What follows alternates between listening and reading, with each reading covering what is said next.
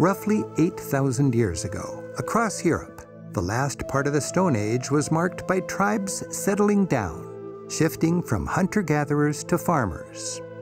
This was the Late Stone Age, also called the Neolithic Age, still before the advent of metalworking. On the Isle of Orkney, at the far north of Scotland, in what seems like just another field, is a remarkable burial mound, or chambered tomb. For 5,000 years, people have lowered their heads to enter this sacred space.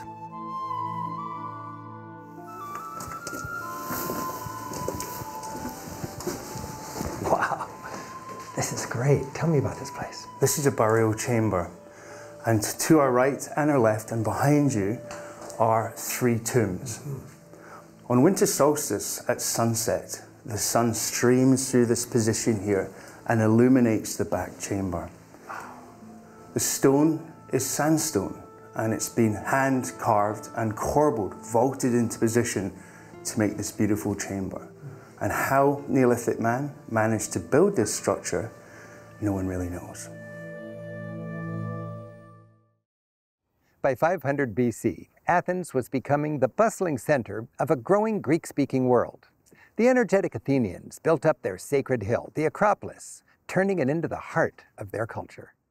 They topped the Acropolis with glorious temples, statues, and monuments honoring the gods and celebrating their own achievements.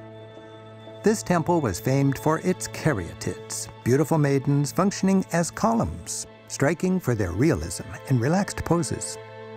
But the greatest temple was the Parthenon, dedicated to Athena, the patron of Athens. In its heyday, the temple was decorated with colorful painted sculpture. And inside stood a 40-foot-tall gold and ivory statue. This is a reproduction of the goddess Athena. Dazzling in both beauty and power, both the statue and the temple had a huge impact on people.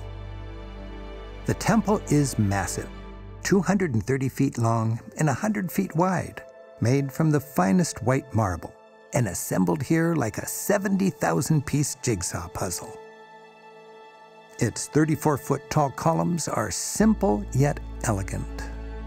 The architects used clever, if subtle, optical illusions that added to the harmonious effect. The steps intentionally arc upward in the middle to compensate for how a flat line appears to sag. The columns lean together just slightly and bulge in the middle, as if absorbing the weight of the stone roof. Altogether, it's organic. Rather than static stone, it feels alive, with perfect proportions, as if heroically connecting with the gods. Subconsciously, it works, a 2,500-year-old architectural triumph.